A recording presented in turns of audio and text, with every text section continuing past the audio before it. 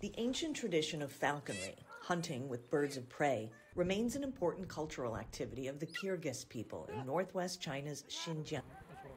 Originally a means of obtaining food, today the Kirgiz practice falconry to interact with nature and to keep old customs alive. The golden eagles make their nests high up in the cliffs, and when the mother is away, an eaglet is taken to the village to be domesticated. Each bird develops a relationship with its master, who trains and cares for it. After a few years, when the birds reach maturity, they're released back into the wild.